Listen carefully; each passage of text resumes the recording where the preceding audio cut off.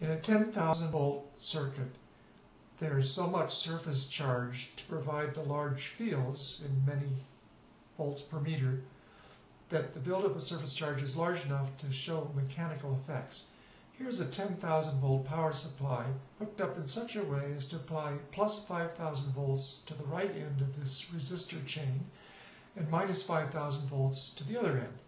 So there's a 10,000 volt potential difference along this 4 resistor chain. In such a circuit, the amount of surface charge is enough to illustrate mechanical effects on a metal foil brought near the wire.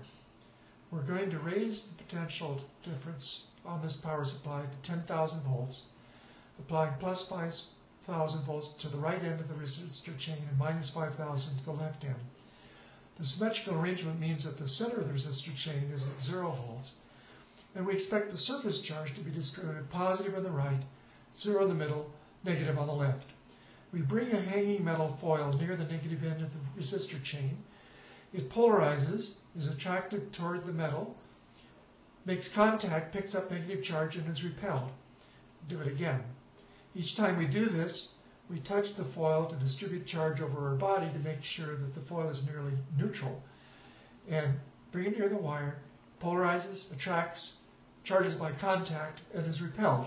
We expect it to be charged negatively, and when we bring a negatively charged pen nearby, we see that it in fact repels the metal foil. So here we're seeing a mechanical effect of the charge on the surface of the wire that builds up in this high voltage circuit. At the right end of the wire, we expect similar effects, but with the opposite sign of the charge.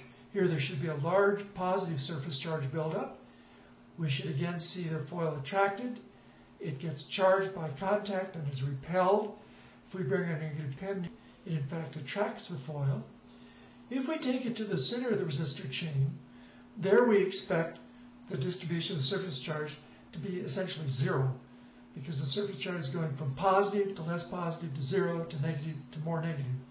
So here in the center of the circuit, indeed we see nothing happening to the metal foil. So in an ordinary low voltage circuit, the amount of charge buildup to make the small fields is insufficient to see much, but here we can see mechanical effects.